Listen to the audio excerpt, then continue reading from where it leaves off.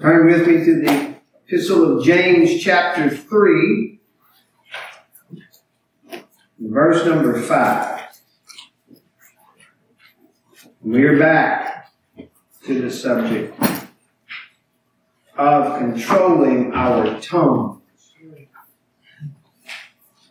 Now let me ask you, who, when growing up as a kid, ever heard something like this? If I ever hear that word come out of your mouth again, I'm going to wash your mouth out with soap. Now, I am pretty sure that happened to me. But it didn't happen from Mom and Dad. I have a faint memory of either Mama or Papa Harry in that little bathroom. I done said something. And I got the soap. And it's just a vague memory. But I'm sure that kids don't even hear anything like that in today's ever secularizing society. But back in the days, when a sense of Christian morality had an actual meaningful influence on our society, back in those days, having pure speech was something that was important in a whole lot more people's lives than it is in our culture and society today. And it was certainly important to James, because in the verses that we have before us this morning, he's going to give us the most definitive passage in all of the Bible in regards to pure speech. The issue was obviously very important to James because he understood, as the half-brother of Jesus, that it was also very important to Jesus. And we saw that last week. Remember Matthew 12, verse 36, where Jesus says this, "But I tell you that every careless word that people speak, they shall give an accounting for it in the day of judgment." And I want you to notice that's not just evil words, but idle words, careless words, words that serve no good, positive purpose. As we learned last time, your speech is such a revealer of your heart, of what's on the inside. And part of what regeneration produces in a person is a change in your speech. It doesn't become perfect. Understand that, because nothing becomes perfect in our lives in this life until we get on to heaven. But it definitely changes after you come to faith in Christ. And as a side note, as you grow in your Christian faith, your vocabulary, especially if you're in a good, sound doctrine church, your vocabulary expands, especially theologically. So that if you could go back and talk to your old self before you came to Christ about theology and biblical concepts, your old self might as well be listening to Chinese. And that's definitely the truth in my case. I mean, I wouldn't be able to carry a conversation on with those concepts with my old self as far as biblical terms are concerned. Christians talk differently than other people. Not perfect. Understand that. But certainly different. Paul explains that in Colossians chapter 3, in verse number 3, look what he says. "For you, Christian, have died, and your life is hidden with Christ in God." Amen. There's been a change. The point is, a new heart produces new behavior, and that new behavior also involves new speech from the believer. Again, this is another of the tests that James is giving us in order for us to be able to determine the genuineness of our faith. But you have to understand that salvation, regeneration, the new birth, it's all totally and completely a work of God. He's the one that draws. He's the one that regenerates. He's the one that grants the gifts of repentance and faith. And once that happens, and we then enter into this new life, we don't just sit back and say, well, God, I'm a new creation, so just get to work. I'm sure all this is just going to happen by itself. Now, God does say you're a new creation. And He does say it will all take place, but not by itself. It will all take place through your Spirit-energized commitment. You and your will and your actions come into play, energized by the working of the Spirit in your life. Both of those things are in play at the same time. That's Sanctification 101 right there. Remember we studied at the end of Philippians 2, verse 12.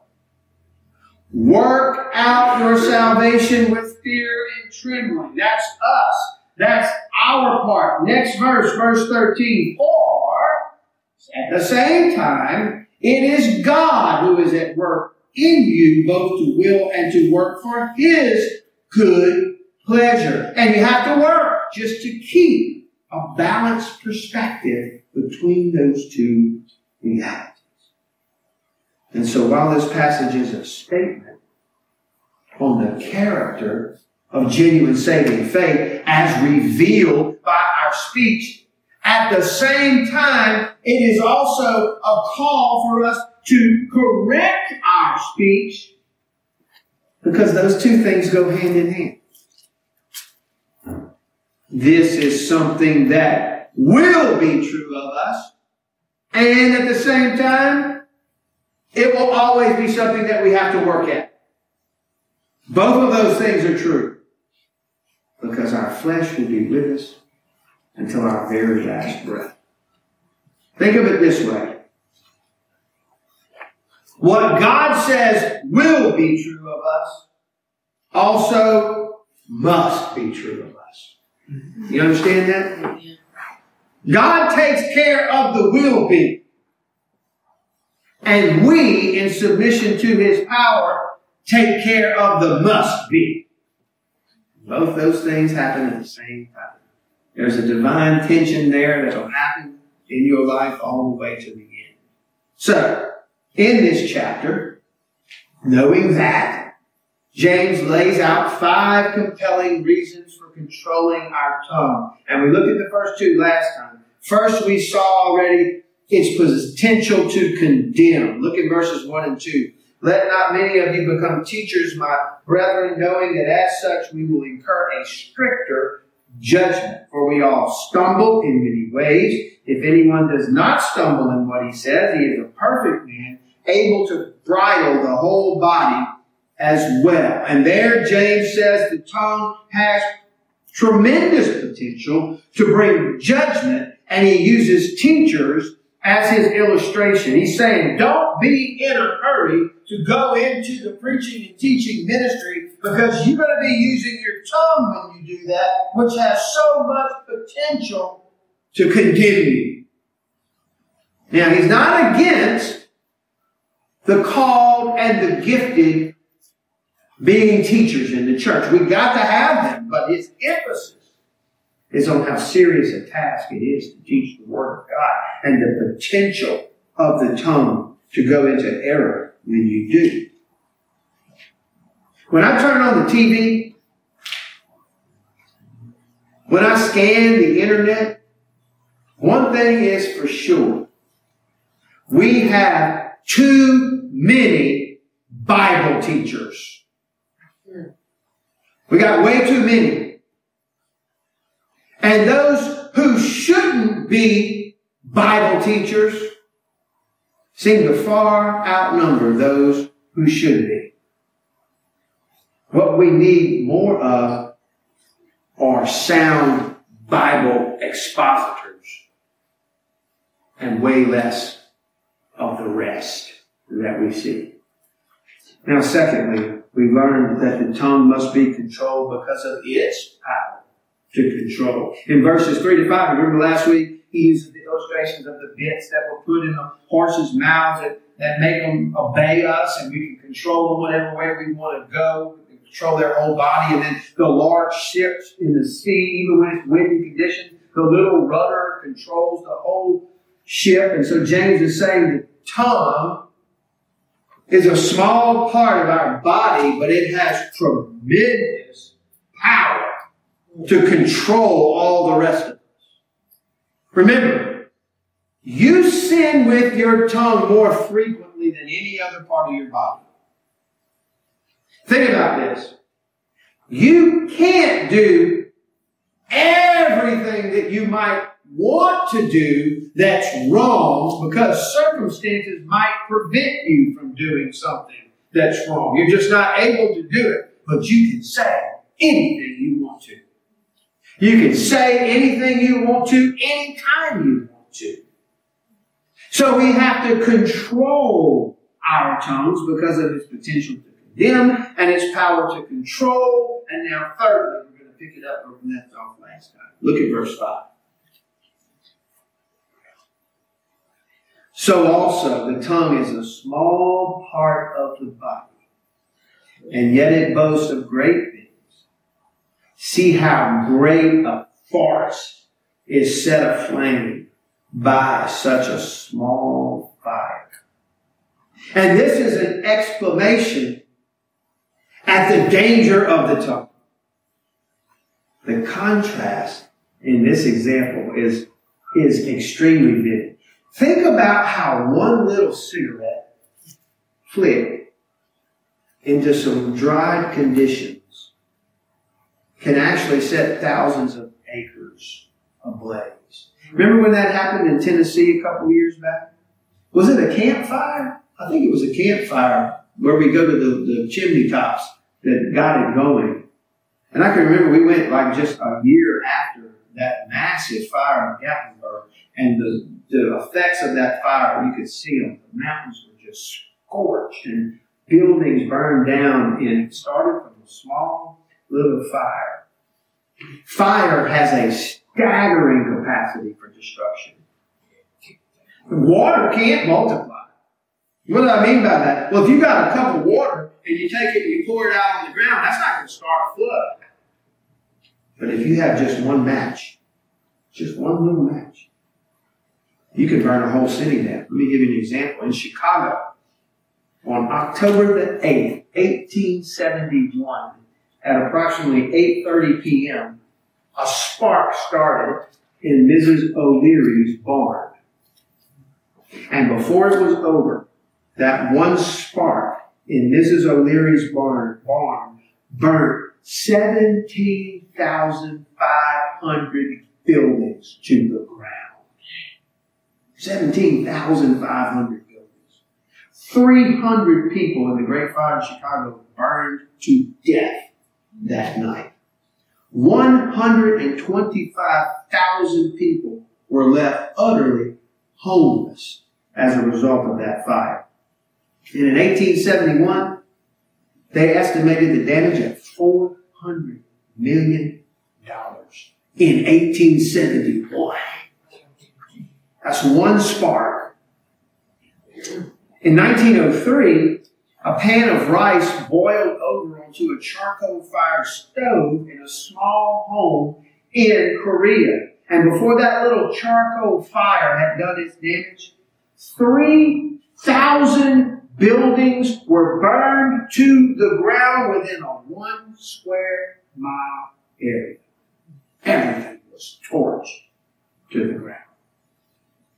So that illustrates the power of fire And look what James says at the end of verse 5. See how great a forest is set aflame by such a small fire. And then in verse 6, he makes his point. Look at it. And the tongue is a fire. Proverbs 16:27 says, a worthless man digs up evil while his words are like scorching fire. Everything his fiery mouth touches is set on fire, and the fire spreads. Proverbs 26:20 says this, for lack of wood, the fire goes out, and where there is no whisperer, contention quiets down. And the picture here is that the whisperer, the gossip, that person that passes on the evil report, the slanderer, the one who, as Christy says, packs tails, is like the wood that fuels the fire. In the next verse, look at verse 21, it says, in Proverbs 26, like charcoal to hot embers and wood to fire, so is a contentious man to kindle strife. The picture again is of gossip and slander and contention being a fire that devastates. The devastating power of a tongue, think about it, to start a rumor, to spread a lie about people that's evil in its intent. It's like a wildfire that can't be stopped once it starts. One writer said this, I am more deadly than the screaming shell from the howitzer. I win without killing. I tear down homes, break hearts, and wreck lives. I travel on the wings of the wind. No innocence is strong enough to intimidate me. No purity pure enough to daunt me. I have no regard for truth, no respect for justice, no mercy for the defenseless. My victims are as numerous as the sands of the sea, and often as innocent. I never forget and seldom forgive, and my name is gossip. That's true, isn't it? That's why Proverbs 10:19 says, where there are many words, transgression is unavoidable, but he who restrains his lips is wise. So don't be the fuel for anybody's fire. Don't be the wood that keeps the fire going. Now look next in verse 6. We have probably one of the most strongest statements in the Bible on the danger of the mouth. Look what it says. And the tongue is a fire, the very world of iniquity. Now that's an interesting phrase. And the word for world there in the Greek is cosmos. And you know what that means. That means this evil world system. It is a cosmos of iniquity. Now there are four elements here I want you to see. Look next. The tongue is set among our members as that which defiles the entire body and sets on fire the course of our life and is set on fire by hell. Man, that is an overwhelming statement right there. It has four parts. I want to take you through them. These parts warn us about the peril of the tongue. Number one, it is a system of iniquity. Cosmos. It's an odd title for a tongue, right? It means, again, this world system of evil. James says here, look again in verse 6, the tongue is the very world of iniquity. What he's saying is that our tongue naturally is a sinful system. Our tongue is a system of iniquity. Our tongue is an unrighteous, hostile, rebelling order within our humanness. And if you think about it, it really is the focal point of all behavioral unrighteousness in people. One commentator said this, it is the microcosm of evil among our members. No other bodily part has such far-reaching potential for disaster as the tongue. So indeed it is a system of iniquity. Now, secondly, it is also a network that breeds evil. Look next in verse 6. The tongue is set among our members as that which defiles the entire body. So let me tell you, it's also like smoke from a fire. It stains everything that it doesn't burn. Yesterday, me and Levi burned some limbs in the backyard. And if you had come by my house and wanted to pick me up to go somewhere, without me changing my clothes, the instant that I got into your vehicle, you would have known what I was just doing. Because I would smell like the smoke of the limbs that we had burned.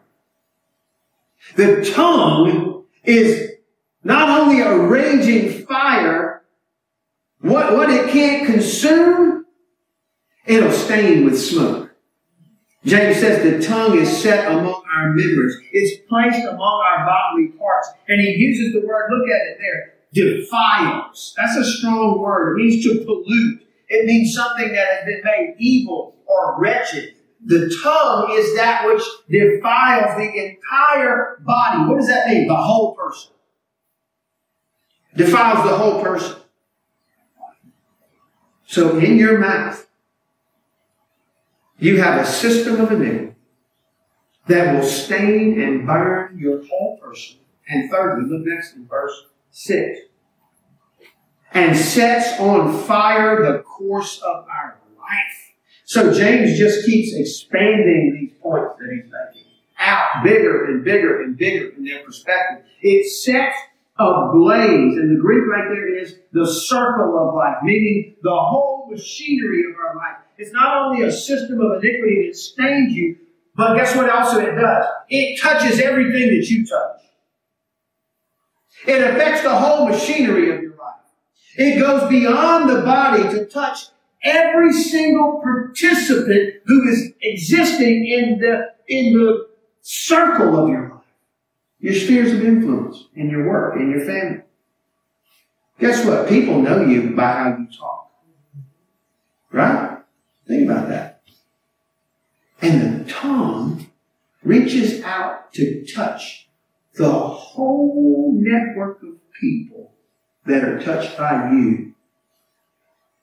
Gossip, rumors, slander, false accusations, lies, evil speech can stain and pollute and destroy a whole family, a whole group of people, a whole church, a whole community. I mean, it is far-reaching what the tongue has the capacity to do. But James isn't done. Fourthly, the most devastating statement on the danger of the tongue. Look lastly in verse 6. And is set on fire by hell. Man. And that's present tense. That means it's habitually being lit, as it were, by hell. It says. Now, a little background. The word hell here is Gehenna. This word is used only in the New Testament.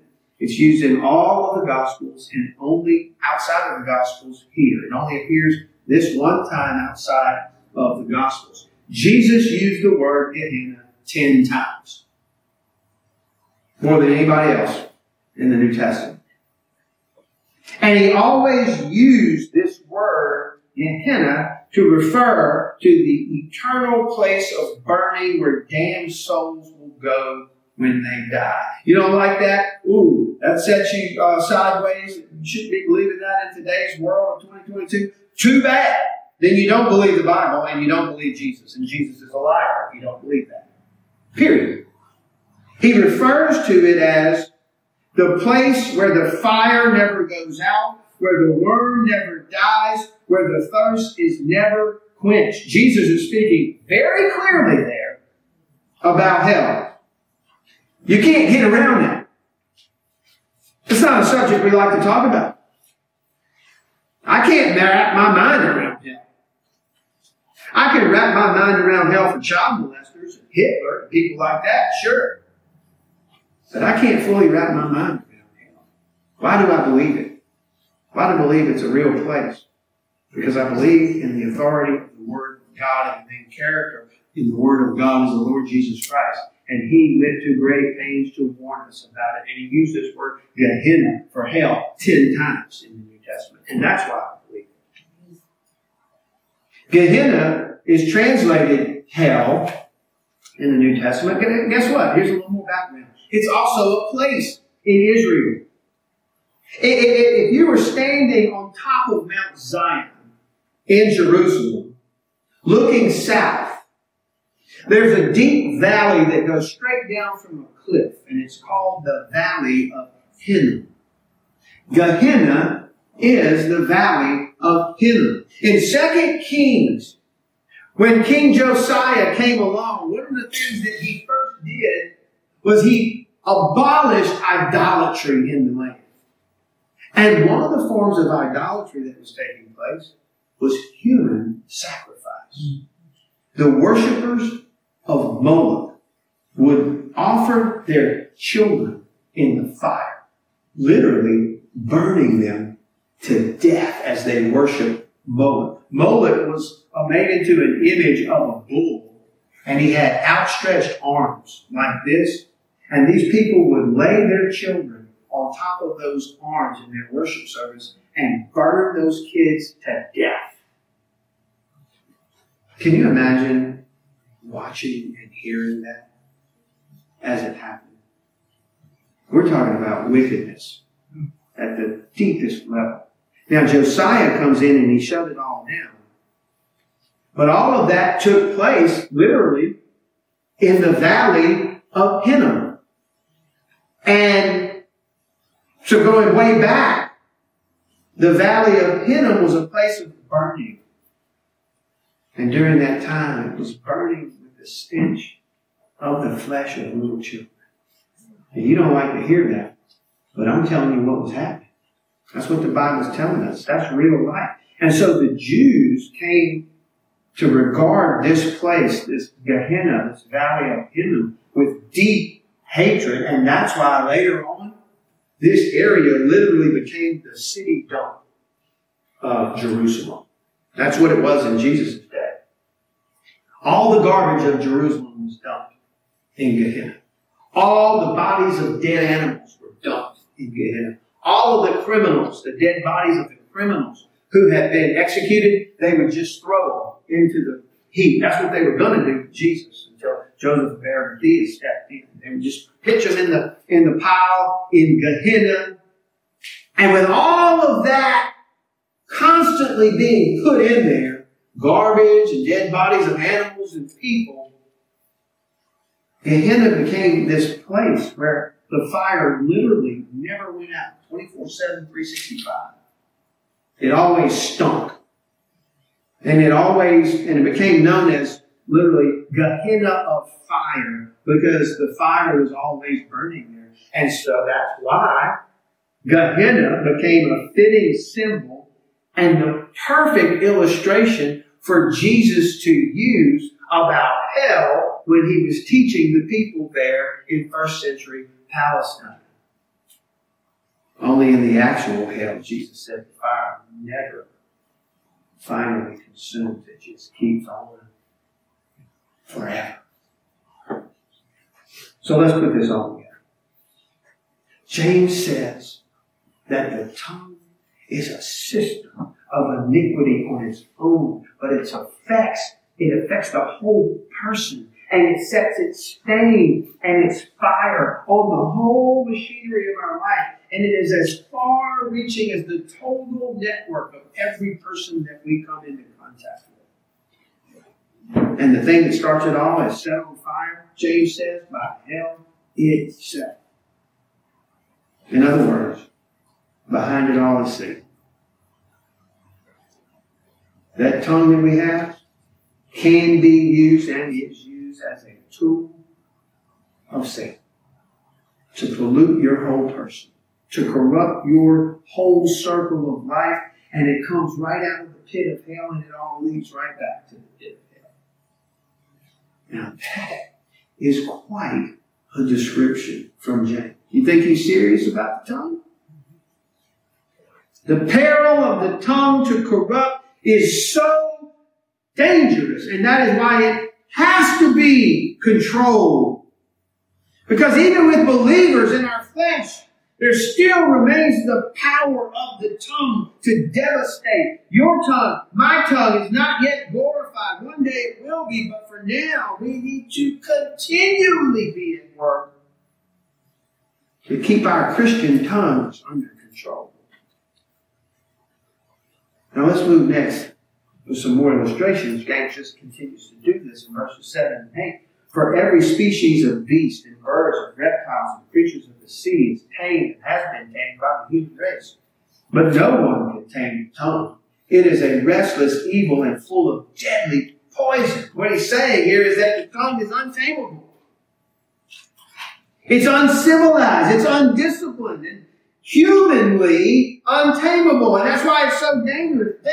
And unregenerate tongues are all the more dangerous. And James says, God gave man the power to control animals. I mean, think about Noah's ability that he had. Wouldn't that have been something hard? Getting 2x2s on that part. But I stay amazed at how lions and tigers can be tamed in the circus. Even more amazing to me is how they can tame and train killer whales to do the stuff that they do at SeaWorld. If you've never seen that, go on the internet and take a look at that. I mean, it's really incredible. And man has been doing that since the very beginning.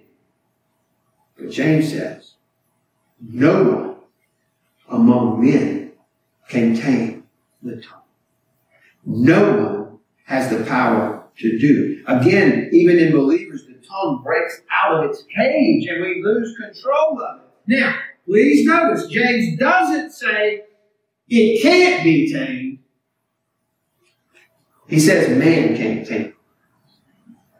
No one can tame it, meaning man. So who can? Well, God can. God can tame it by His power. Man without God's power cannot. And James says here in verse 8, look at it again, the tongue is a restless evil and full of deadly poison. It's always ready to break out. It fights against restraining itself. It doesn't want to be held back. It hears something, oh, I got to say something about that. Don't you know you don't always need to say what needs to be said, even if you're right? Don't always need to say it. And lastly, the tongue is a hypocrite. Look at verse 9. With it, we bless our Lord and Father. And we do, and it's great, and we should regularly. Man, that's the best function of the tongue that we have. We bless the Lord and praise the Lord. But look next. And with it, we curse men. Same tongue. Who have been made in the likeness of God.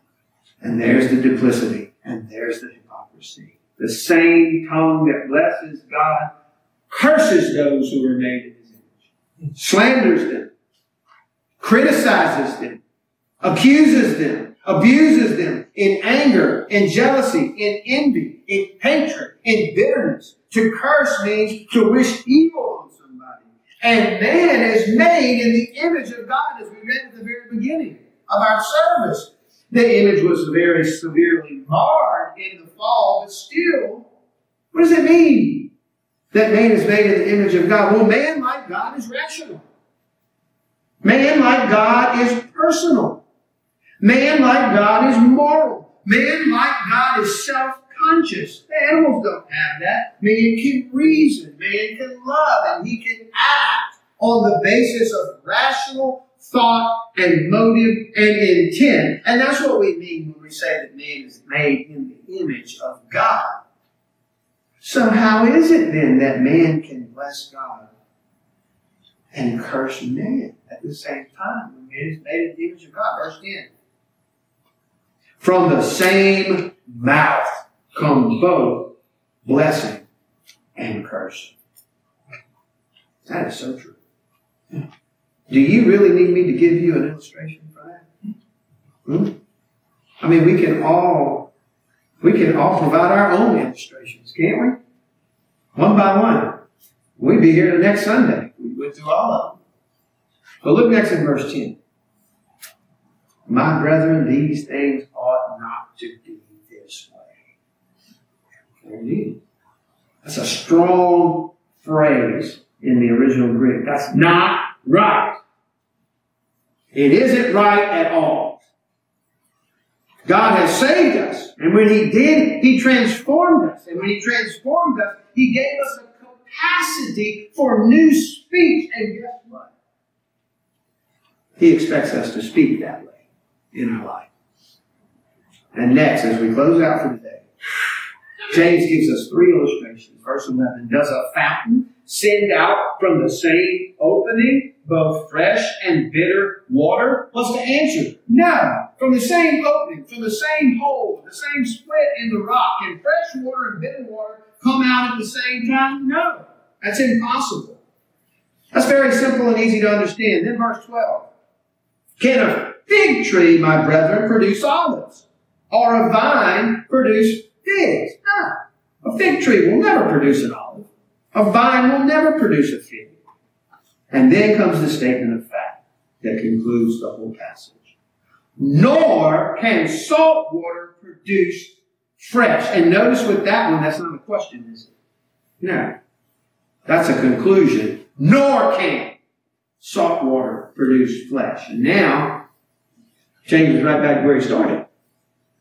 True believers will be revealed in their speech. A clean heart can't produce bitter water. But wait a minute, Brother Phil. My flesh struggles, and there is some bitter water that comes out of me alongside of the fresh. That's true. But still, what James is doing is he's giving us the gold standard. He's letting us know that it is a general truth that salt water can't come out of a fresh fountain. If you've been transformed by Christ, your speech will show it. A fig must have a fig tree at its source. A grape must have a vine at its source. An olive must have an olive tree at its source. And that brings us right back to where we started today. Get this in your mind. You're not going to get here to this with human reasoning. You've got to have spiritual reasoning with this. You've got to have biblical understanding here. True believers will be revealed in their speech. They absolutely will be. And true believers must be revealed in their speech. Both those things have to happen simultaneously. And they do. And we're right back to that tension. That's sovereignty, responsibility, the whole thing. On the one hand, he's saying, if you are a Christian, this is how you will be. And at the same time, if you are a Christian, this is how you must be. While he's saying it is true, at the same time, he's calling us to be sure that it is true. It's never going to be perfect. You have to work with it. But both of those things exist together. Jesus said this in Luke chapter 6, verses 43 to 45. For there is no good tree which produces bad fruit, nor on the other hand a bad tree which produces good fruit. For each tree is known by its fruit. For men do not gather figs from thorns, nor do they pick grapes from a briar bush. I wonder if James had this passage in mind when he wrote what he wrote. The good man out of the good treasure of his heart brings forth what is good, and the evil man out of the evil treasure brings forth what is evil. For his mouth speaks from that which fills the heart. Simply put, a true believer speaks with a tongue that is under control. You getting that? And when you have things coming out of your mouth that ought not to be coming out of your mouth, what is it that you do then? Repent. Confess it to God. Tell Him you're sorry. And then continue the work daily of controlling your tongue with the days that you have left that God gives you on this earth. It's a lifelong process. that we will do, and that we must do. Amen. Let's pray. Father, we thank you for James. What a sobering, convicting passage of Scripture yet again in the use of our tongue. Lord, every one of us is guilty, starting with me right at the very top in the first place. Just very, very convicting. But Lord, James has given us the gold standard. And we have seen a change if we have come to faith in Christ. We definitely have, but we know we all have continual work to do in this area. So I pray that we would just hear this word of God today, this passage from James. Lord, I pray it would just penetrate deep into us, that we wouldn't forget it when we walk out the door. That we remember it in the week ahead, in the weeks ahead, in the months ahead, in the years ahead. That how important it is to you that we control our tongues. And we ask for the grace to be able to do that. Because apart from you, we can do nothing. Thank you, Lord, for this beautiful day. Thank you for this time of worship. We pray that all that we've done this day has brought you glory. In Jesus' name we pray. Amen. All right, stand. We'll close by singing Guide.